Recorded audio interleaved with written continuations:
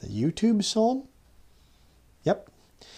This King James Bible is so archaic and out of date and everything else, but yet it can accurately tell you exactly what's going on, even on social media like YouTube. Let me prove it to you. Psalm 12. Help, Lord, for the godly man ceaseth, for the faithful fail from among the children of men. How many real, true, Bible-believing ministries are on YouTube? Not very many. Verse 2.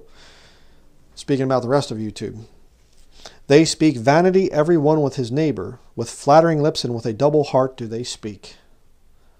How much of that goes on YouTube? Yeah, quite a bit. The Lord shall cut off all flattering lips, and the tongue that speaketh proud things. Who have said, with our tongue will we prevail, our lips are our own, who is Lord over us.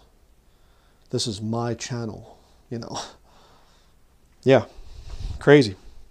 Verse 5. Why are they doing it? Why are most people on YouTube? For the oppression of the poor, for the sighing of the needy, now will I arise, saith the Lord. I will set him in safety from him that puffeth at him. Huh, pretty interesting. Monetize their videos and they basically make merchandise of people. Verse 6. The words of the Lord are pure words, as silver tried in a furnace of earth, purified 7 times. Thou shalt keep them, O Lord, thou shalt preserve them from this generation forever. Yeah. What's it about? Oh, a book. That's why I entitled my ministry King James Video Ministries. The King James Version of God's Holy Word. This is the standard, not me. Verse 8. The wicked walk on every side when the vilest men are exalted. What are the biggest channels on YouTube? Vile in God's sight. And what's it leading to? Oh, the wicked walking on every side. Why? Well, they get away with it, so I can too. Those people there make these horrible blasphemous videos, so I can too. I can find it entertaining. I can think it's funny. Where in the past people would have said that that's repulsive. I mean, the vast majority of stuff on YouTube, lost people 50, 60 years ago would have been vehemently against it. Yeah. It's crazy. There aren't many good ministries left on YouTube. All right, and it is a struggle because I have to, people say, hey brother, have you checked out this channel? Hey, have you checked out that channel? I don't have time to check out channels in detail, and there have been so many times I've recommended channels that later on turned out to be false. It's been very, very vexing for me. And I'd love to be able to have a whole network. You know, back years ago, we used to have the Bible Believers group on YouTube here, and I was the head of the King James Bible Believing group. I was the president of it, and there was a lot of good people in it and things, and a lot of them turned out to be false later on, you know, and some, you know, are still around and whatever else, and they're still, you know, with the Lord and things, walking with the Lord and reading His Word and believing His Word, but a lot of them, they're false, okay, and a lot of them have come in since that whole group there, since that movement. A lot of them have just come in and infiltrated the Bible-believing movement. So now people that use the King James Bible on YouTube, there's a lot of them, they're just so wicked and so vile and so evil. You say, well, how do I know which ones are right? Well, you pretty much need to have a standard. And when you see these ministries and they depart from the Word of God and true sound biblical preaching and the new birth, you know, being born again, the changed life that comes from true salvation, you can just say, nope, sorry. Help, Lord, for the godly man ceaseth. And the wicked walk on every side, because the vilest men are exalted. My channel, I've never monetized, and it's a miracle to be up just under 30,000 subscribers. And I don't believe for 1 second that they're all legitimate. There's so many trolls that subscribe to me and whatever else. But you mean to tell me that you can get 100,000 real true Bible-believing Christians to subscribe? Or 200,000? Please. That's not going to happen.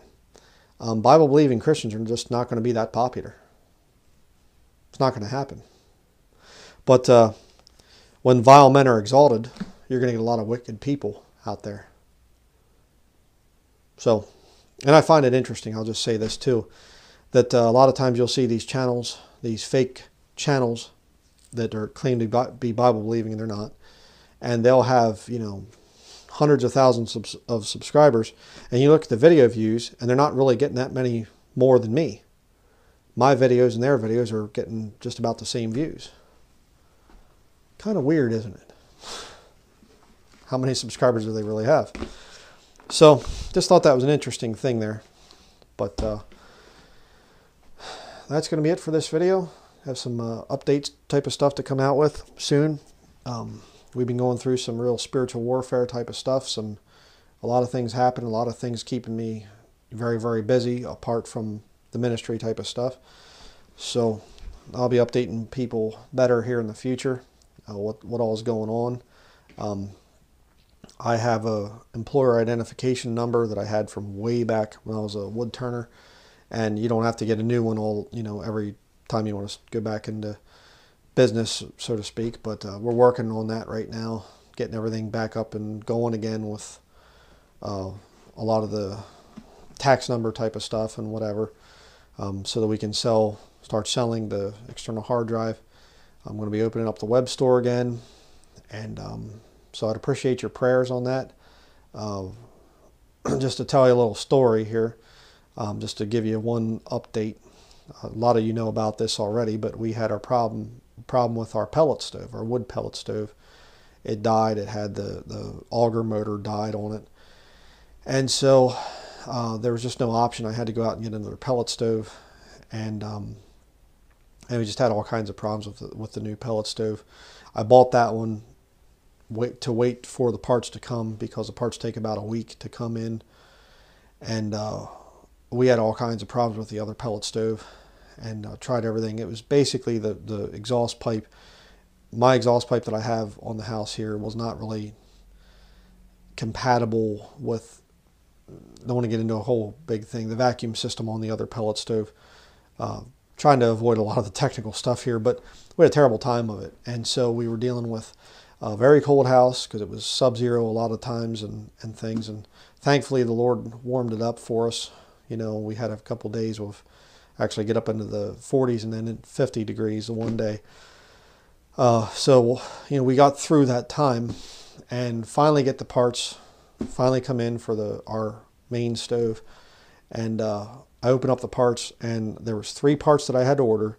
One of them was absolutely necessary. The other 2 I thought, well, I better replace them while I'm at it, because I know that they're having some issues, and I better just replace everything. And the one part that I needed, the auger motor, was not in the shipment. So I call up the place and I'm saying, where's the auger motor? Oh, we're very sorry, sir. We forgot to send that. I'm very, very sorry. It's kind of weird. Why? I'm thinking, yeah, sure, this is great. So we're still waiting for that. But you can probably hear my voice is a little bit scratchy. We all had colds because of the thing of just, the cold temperatures in the house here, and trying to keep rooms warm with electric heaters and and again, this is, I literally went down, I did a real good cleaning, real thorough cleaning of our stove, and part of that, I didn't knock any wires loose or anything, because I always check all that, make sure everything's all connected and everything's clean and good. And I was going to do that. I'm going to go down to the property. I had my notes ready. I had everything ready. Going to go down to the property, going to get a study done, going to do some preaching outdoors and whatever in the snow. And, all planned out. And boom, the stove dies. And then I'm spending all day, instead of working in the ministry, I'm spending all day going here and there, trying to find parts locally, trying to find this and that. And it's been, weeks now. And so still waiting on the auger motor, but thankfully the Lord did a miraculous thing. One of our local tractor supply stores, they sell the pellet stove, the model that we have that we like.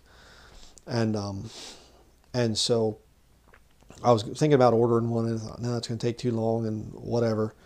Well, here we went in the other day, and here's the exact stove that we have sitting there. It needed work. And I said to the guy, what's wrong with it? He said, well, we can't, we tried to start it, it won't start. We don't know what's going on. It was half price. And I mean, the thing was basically brand new, but just didn't work. And had some scuff marks on it and whatever else. So we bought it and brought it home. All it was the switch, the little dial that you turn on and off. And so I was able to take the part off the old stove, put it on. We have heat again. As of yesterday, we have heat now. And so, what a blessing. No, I guess it was actually 2 days. It was the evening of the night that we had gotten the stove. So, really a blessing. But, a lot of this stuff, I'm mentioning this because a lot of this you don't see. And so you'll see, oh, Brother Bryan was going to come out with a video, and he was going to come out with this, and he said he was going to do this. There's a lot of stuff that we deal with, okay? Spiritual warfare type of stuff that it just right in the middle of, I'm going to do this work, boom, something happens like that. I mean, the stove isn't even that old. Our main pellet stove, the older one, it's not even that old. So it's just odd things. The Bible talks about, Paul says about Satan hindering us and things in our work. Yeah, we've experienced that so many times. There's been times we have had plans made to record a video or to go tracting or whatever, and just something comes in and just totally derails our plans, and we're doing something that we never thought we'd be doing that day. Going here, going there, having to go get this replaced or that repaired. Or so, just wanted to tell that little story there. And so if you could please keep us in your prayers, we would greatly appreciate that. We're going through a lot of transition type of stuff right now. The thing of the new ministry office, there's a place which we're praying about. We've known about it for a while, and it's an older place, going to need some work and whatever, but it would be really, really an excellent thing. It would be very close to our property, and I think it would work out wonderfully for the ministry. It's an old place. It's been abandoned for, I think, 15 years now, and it's got some issues, but it's, we could get it, and it would be definitely big enough that we could organize everything finally. That's been a real hard thing for me, not to have my books, access to my books. They're all in storage now. And again, one of the things I was going to do was I was going to do a review of the real big 1611, the real huge big Bible that ironically I got about a year ago. My brother sent it to me. And I was going to do a review of it, and I wanted to do a review outdoors in the snow. Not while it's snowing, but all the snow around me and whatever else. And that was part of the plan, and the plans were totally derailed, and I can't do it. And so I'm going to be doing a lot of that type of stuff, but really, really appreciate everybody that has gone over to the GoFundMe page and donated towards the project for a new ministry office. It's such an important thing. Again, people, I got to explain a few things here. I've been wanting to get this stuff off my chest and just explain it. It isn't some kind of a thing of we come up with harebrained schemes and we try things and we're constantly failing. The Lord directs, the Lord leads. And we never thought we were going to be living in this place here for all these years. And I've tried, I tried so hard to get places built and whatever, and just hindering here and hindering there and whatever. And I can look back now and I can look at that and I can say, okay, why would God allow that to happen? Why not just send us to where, our land is now and give us all that, right away? Well, first of all, because the property wouldn't have been for sale back when you came here to Maine. Secondly, because the Lord brought us here for a reason. We've had a lot of, confrontations with people. We've met people, and that would have never happened had we not been right here. So the Lord is leading, He's directing, but it's gotten to the point where we're just saying, okay, we would be so much more efficient if we finally have a place that's nearer to where our land is, so we're not doing this running back and forth all the time.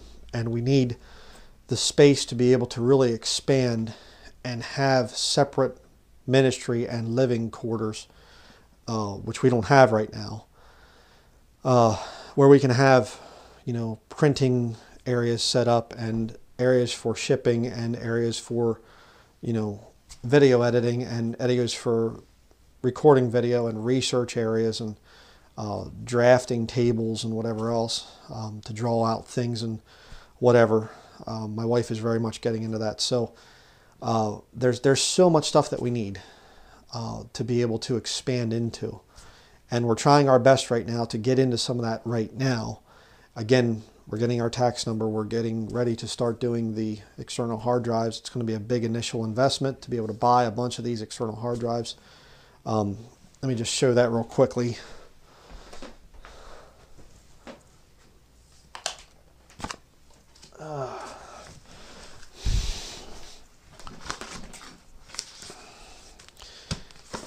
Here's what we're using. It's a, 2 terabyte? Yeah, 2 terabyte to be able to fit all of my videos on that I've done over the last 10 years. And I'm pretty much I think I'm probably going to be ending with 2018. It's going to be the final videos that are on here, but I'm not sure. I might go a little bit longer because I'm not sure how long it's going to take us to get everything ready where I can start to produce these things. Not sure yet. But that thing, the receipt here, yeah, they don't have the price that I paid, but I think it was right around $65 to $70 for this thing. If any of you out there know of a place where I could get a bunch of these, kind of a wholesale type of deal or something, I don't know if they would do that, but like I said, I think we paid about $69, I forget what it was, between $65 and $70 for this with free shipping, okay, on eBay. All right, if anybody knows where I could get a bunch of these cheaper, please put it down in the comments down there. That would really be helpful to us. Again, that's going to affect the price of what I'm able to offer these things for. Let me know. We're still trying to work out what price we're going to charge for these. I'm not sure yet. So that is coming up, and we would really, really appreciate your prayers, because like I said, there's times we have it planned, we got everything ready to go, and just some weird thing happens in our lives, and it just totally ruins and just wrecks our plans. So many times we've had it just, we're ready to do something for the Lord, really ready to do some kind of work for the Lord, and it just gets derailed. So I guess that's going to be it. Please do keep us in your prayers. And again, thank you to everybody that's going over to the GoFundMe thing. Thank you to those that, there's even people that just donate through PayPal, and they say, hey, GoFundMe takes a lot more than PayPal does, or even send a check and things, and you're donating that way. So thank you as well for that. I don't want to leave anybody out on that. So that is going to be it. And I will definitely keep everybody posted as to what's going on with the web store coming back. That's going to be the first project, making all the videos available, and a bunch that never made it to YouTube, and those that were kicked off of YouTube as well. They're going to be on that external hard drive. So it's going to be very, very interesting what all the Lord helps us to bring out. Some really good stuff on that external hard drive. So I think that's going to be it. So please do keep us in your prayers, and we will see you in the next video.